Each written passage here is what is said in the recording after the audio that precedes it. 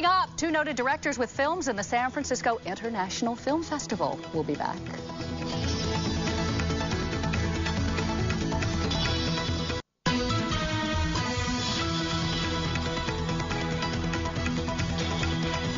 Welcome back, everyone. There are plenty of great films to see in San Francisco the next few weeks. And joining me now are two people who are part of this creative extravaganza.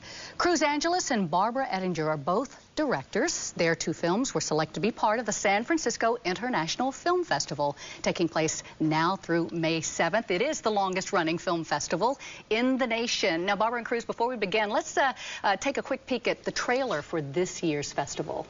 Great.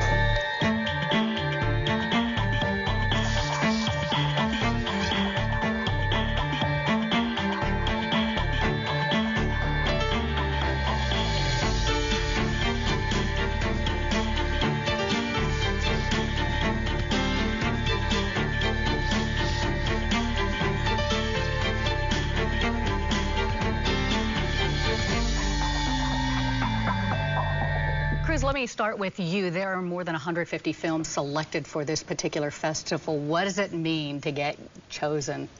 This is your first time, huh? Yeah, this is my first time at the festival, and for me it's amazing because I feel, I went to UC Berkeley, and I feel like this is where I became a filmmaker while I was here, and I've been dying to screen in the Bay Area, so I'm really excited. My co-writer, producer is from the Bay Area. She's from Oakland, so we're very excited for our first screening tonight. Coming home, then. Coming home. Yeah. Well, Barbara, let's start with you, and I want to take a look at a clip from your film, A Sea Change. Terrific. Look right out here. Follow my finger. There he is. Do you see it?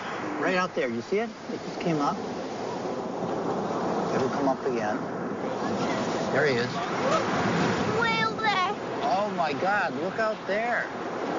That's right. That's huge. So close. I know. That is big. Big, big. Barbara, tell us, what inspired you to create your film? It's huge.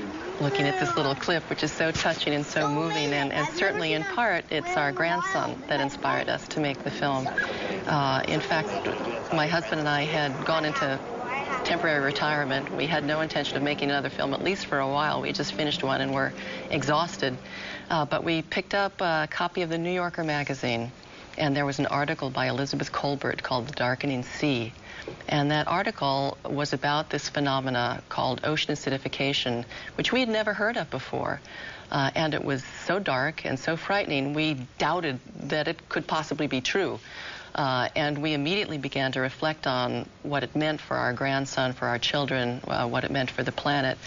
And it spurred us into action. Got you out of retirement, then? Immediately got us out of retirement, exactly. Wonderful. Cruz, let's take a look at a clip now from your film called Don't Let Me Drown. Yeah, I guess you're not scared of it then, right? I'm gonna try, right? Thank you. You're welcome. This is hard. Yeah, it's good though, right? Gosh. Yeah, exactly. You like them, right? All right? You gotta be chilling with those Mexicans, yeah? Jesus, can a brother get a word in, please? What's up, John? Why you crying for, B? Well, I need you two to go on a double date with me and Lisa. What? She won't go out with me unless it's another couple with us. No, we're not a couple. It ain't like you ain't acting like a couple already. Oh, you want a mango? Oh, I'll get it. Oh, you like it spicy? Oh, yeah. Oh, you like it? I love it. Man, help a brother out. Yo, Steph, you're my cousin, girl. We blood. Don't I know it? What's going on here, Cruz? Well, this, the story, it's a love story, and it's about these two kids who, whose families are being directly affected by the aftermath of 9/11. And, the boy really tries to, to get with the girl, but she's having too many problems at home, and instead they become friends, and through that friendship they fall in love because they realize that they have a connection to the wound, which is ground zero. His father's working there, used to be a janitor in the World Trade Center, is now has been recruited to work in the cleanup, and she lost her sister in the 9/11 attacks. But it's really about two kids finding a way to escape from the madness that's plaguing their city. Let me ask both of you, what is it like to watch film-goers watch your work? It's an extraordinary experience. I do love to sit in the back of the theater, and I'm looking for every shake of the shoulders, looking for a laugh or, you know, somebody wiping a tear from their cheek. And every time that happens, it's like magic for me. So I love being there with the audience and experiencing it through their eyes. And Cruz? For me, it's really hard to stay in the theater because all I can focus on is just all the mistakes. You know, I see my mistakes, and it's really. I mean, I've been in the editing room for like 6-7 months editing this film, so I usually step out.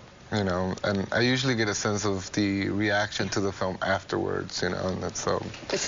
Still, 2 incredible films, just 2 of 150 that is at the San Francisco International Film Festival. Barbara Ettinger, again, the director of A Sea Change.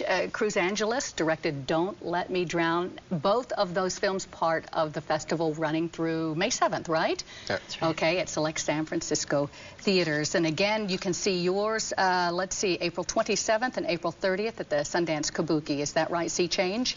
And then Don't Let Me Drown is April 26th and Monday, May 4th at the same theaters. And this is just wonderful. I was so glad that we had a chance to take a look at those clips. And good luck to both of you making many, many more. Thank you very much. For more information, you can log on to cbs5.com/BaySunday and click on SF International Film Festival. Stay with us, Dining Out for Life. That's